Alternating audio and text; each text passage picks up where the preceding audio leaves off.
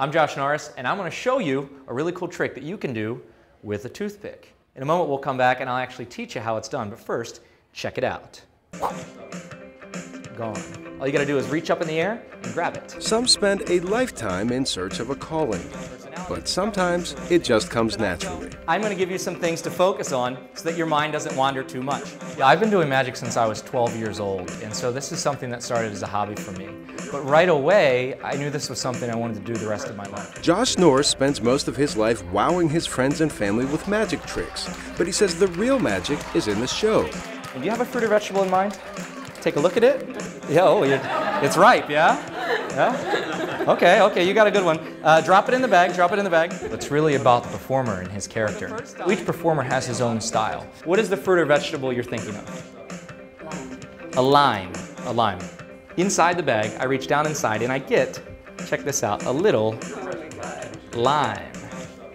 So it's really not about the tricks that he does, but the way that they do them and the story that they tell. And reach down inside and show them the egg. Give her a huge hand, yes! So let me try one last thing. Inside the bag, we get everyone in my entire life has told me I'm crazy. Yeah, except for my family. That's partly because Norris graduated cum laude from the University of Maryland. He turned down several job offers to pursue a life of magic. It wasn't crazy, because this is something I loved. And what's crazy about pursuing your passion? It's his spirit of showmanship that keeps Norris on stage and the audience in its seats. Tonight, however, he performs for some special guests. The President of the United States of America, Barack Obama.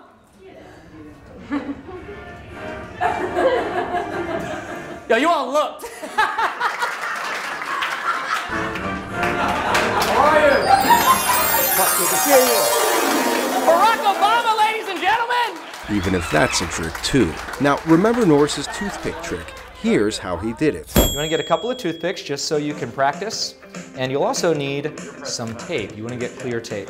Now you're going to tear off a little piece of the tape, about this big. And you're actually going to go ahead and you're going to tape that toothpick to the back of your thumb. And then you actually go ahead and just remove the toothpick. And it creates a little tunnel right down the center, which they can't see from here.